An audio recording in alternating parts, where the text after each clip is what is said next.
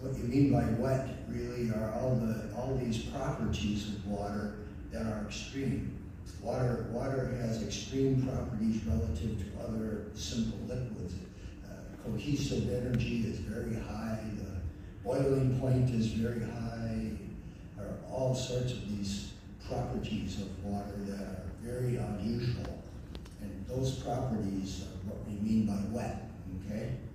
So then the question would become, what is responsible for water having all these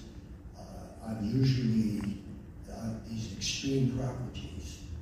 And the answer to that is strong tetrahedral hydrogen bonding.